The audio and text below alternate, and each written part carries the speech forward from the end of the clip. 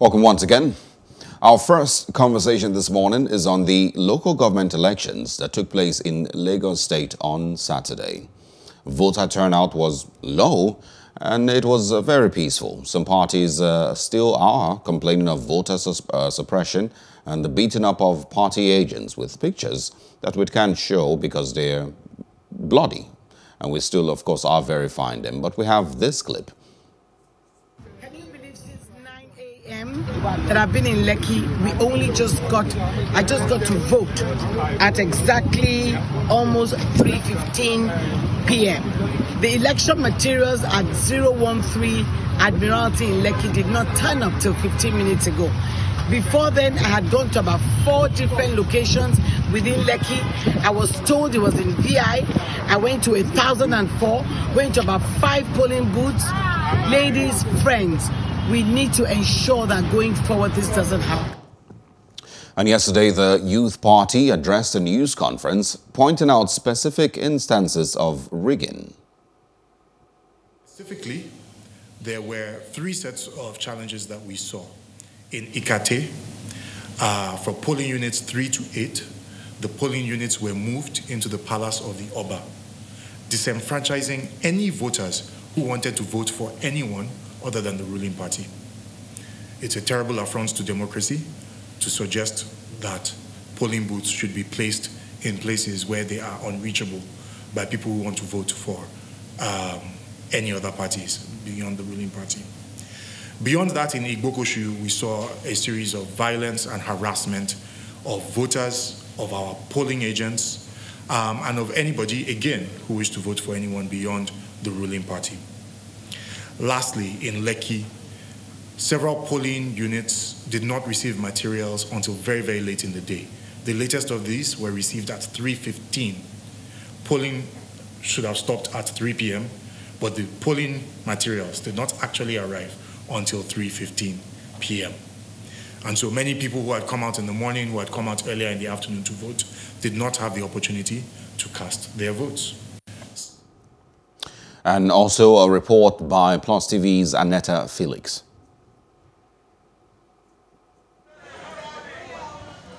Full and ad hoc staff of the Lagos State Independent Electoral Commission, LISEC, receive election materials at the Ikoyi-Obalende Local Council Development Area Secretariat. With the necessary tools and materials, including card readers and ballot boxes received, they board buses designated to take them to different polling units in Etiosa local government area. It's past 9 a.m. and election supervisors of the People's Democratic Party get these issues off their chest. At the moment, I think it's very slow.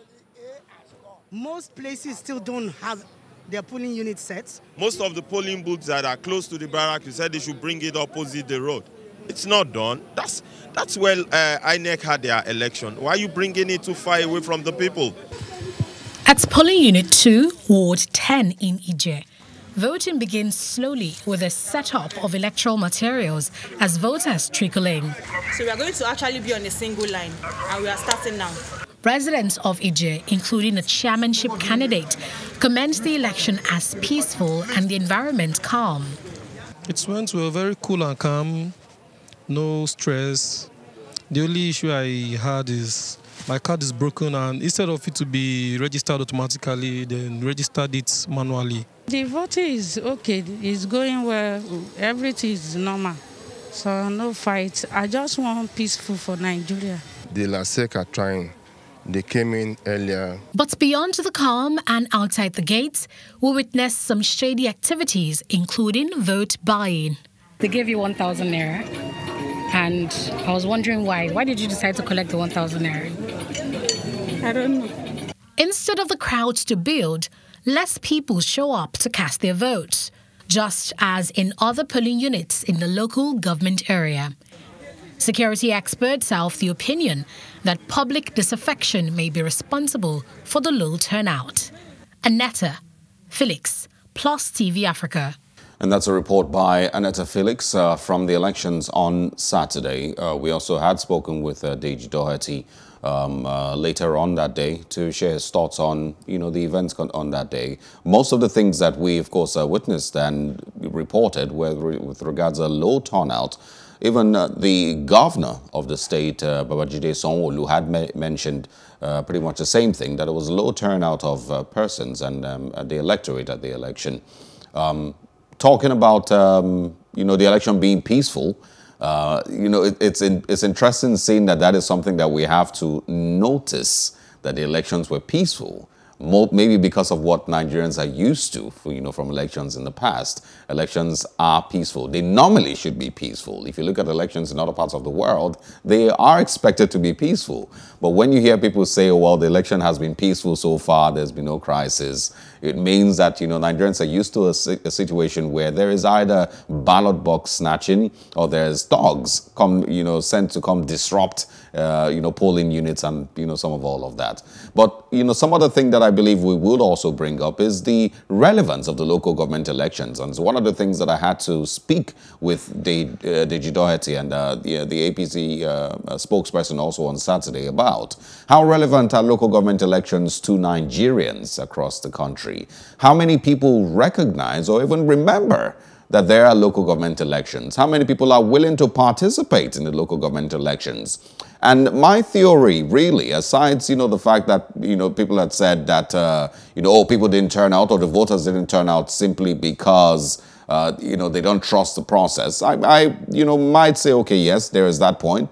But I feel like another reason there's not a lot of people who showed up at the local government elections is because they haven't been able to see the actual relevance of the local government elections and the relevance of the local government itself. How many Nigerians remember where their local government office is? How many Nigerians know who their local government chairman is?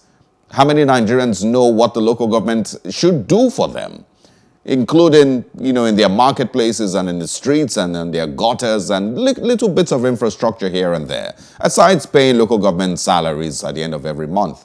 How many Nigerians know the relevance of the local government itself? It might be one of the reasons not very many people are eager to vote. The governorship elections, the House of Assembly elections seem to have more popularity than the local government elections in Nigeria. Local council elections also. The governorship and, of course, the presidential elections gather all the publicity. They get all, the publicity that is necessary. All the conversations concerning the elections in Nigeria, if you ask the next 10 Nigerians you see on the streets, I'm very sure a good 7 or 8 of them are only, going to remember that there is a governorship election and then there is a presidential election and the, House of Assembly, State House of Assembly and National House of Assembly, National Assembly rather, elections. But the local government doesn't get that much publicity. You can blame the people for being ignorant on that level, but at the same time, you can ask, if the local government itself has made itself, the local government has, as a level of government has made itself relevant enough to the people to always remember that there should be a local government chairman that they should vote for. And that's one of the things that I feel is a problem with the local government elections in Nigeria. It hasn't been relevant. There's the NFRU directive, that I think it was in 2016 that made it, compulsory that states and local governments receive their funds directly from the federal government. That has been in process since, but it doesn't seem like a lot has changed even since then. Every local government in Nigeria receives on the average 150 to 250, sometimes as much as 300 million naira every month. Has your local government, whichever one you stay, in Etiosa here, maybe, somewhere outside, Lagos State, in Oredo, in Ego, local government area, in, Enugu North, has any of these local governments been able to, show itself as entirely relevant? Has any of the local government chairmen been able to show the relevance of the local government in the lives of the electorate, to do the things that the local government should be responsible for in the lives of the electorate? How many marketplaces, how many roads have been built, how many streets have been fixed, how many street lights have been fixed? The most basic things. Every other time on the television we say, oh, the local government is the closest, to the people, because that's the one that is most relevant to the people. But have they truly been relevant to the people of the state in every single level. Look across local governments in northern Nigeria that continue to receive allocations every month. And like I said, an average of 150 to 250 million, sometimes more, every month. Those local government areas have had security challenges for so long. They've basically not functioned in the last 4, 5, 6, maybe even 10 years because of security challenges that they've been having. But they continue to receive allocations. You still cannot point out one thing or another that the local government uses those funds for. Look at the gutters around where you live.